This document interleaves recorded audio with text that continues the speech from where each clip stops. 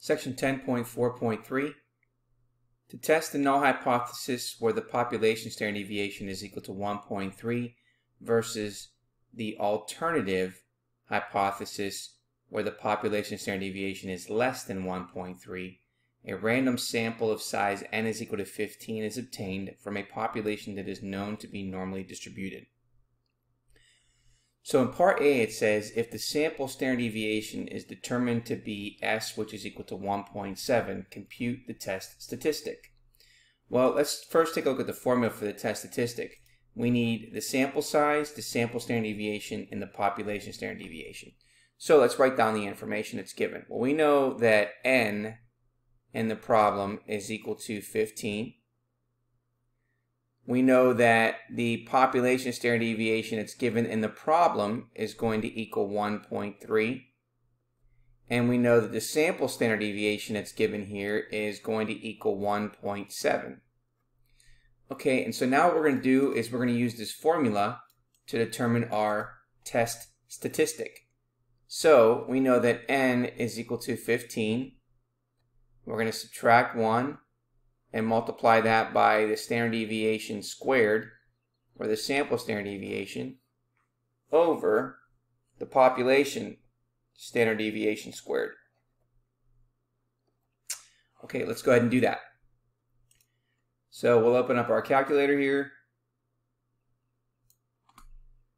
So we have 15 minus 1 times 1.7 squared, and then we're going to divide that by 1.3 squared.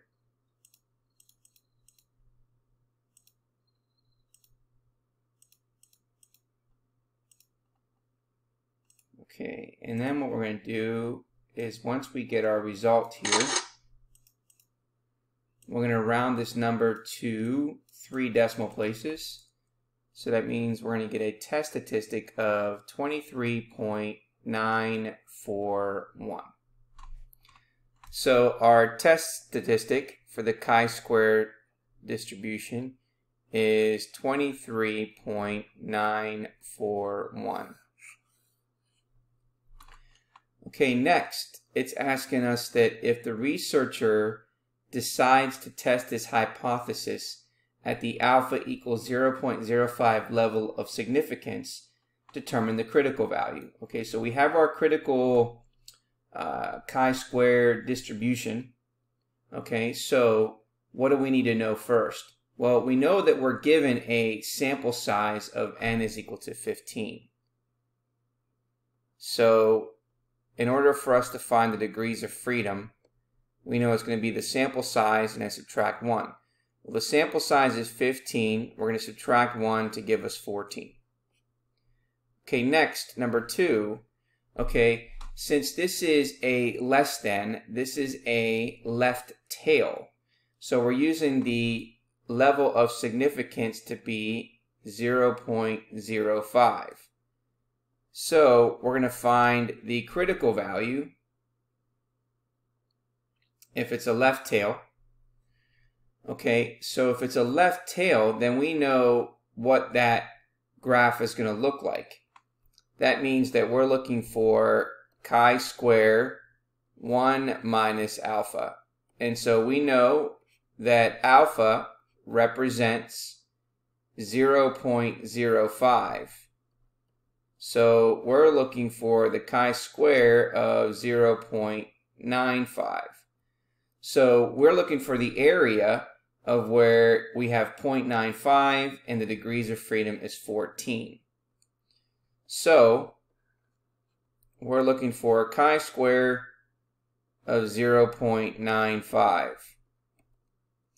So, okay, we know that the degrees of freedom is 14. We know the area that we're looking for is 0.95. So here is 0.95 and our degrees of freedom is 14. So let's go ahead and take a look at that so we can see that we get a critical value of 6.571. So there is our critical value. Okay, then now that we found our critical value, now what we want to do is we want to be able to draw a chi-square distribution and depict the critical region. Okay, so remember that since this is less than, okay, we can see that this is less than. That tells us that this is a left tail. So we should have a chi-square drawing that looks like the following. So we know that it's skewed right.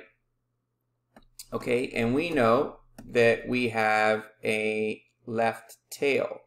So recall that if it's a left tail, then we have a critical value that represents 1 minus alpha, which we found to be chi-square, which is 1 minus 0.05, which gave us the critical value at the area of 0.95. And what did we get? We got 6.571. Okay, and so now we need to find the critical region. Well, the critical region, since it is less than, then the critical region is going to be located to the left of that critical value. So therefore, this represents the critical region. Okay, the last question says here, will the researcher reject the null hypothesis and why? Well, the researcher will reject the null hypothesis if the test statistic falls within the critical region. So what I mean by that is, let me go ahead and pull this picture down here. Okay.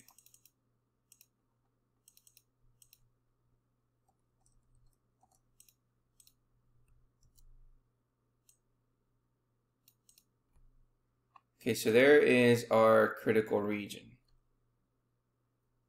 All right, and so let's go ahead and again draw this here. We know that our critical value, we're going to call it critical value, is 6.571. Okay, and our test statistic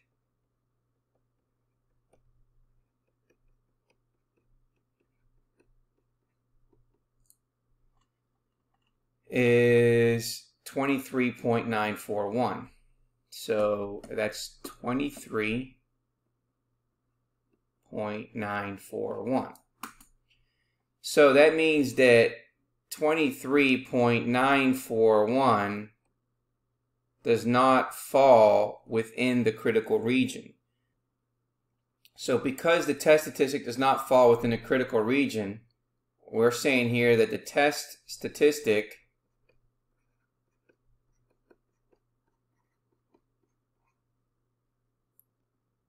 versus the critical value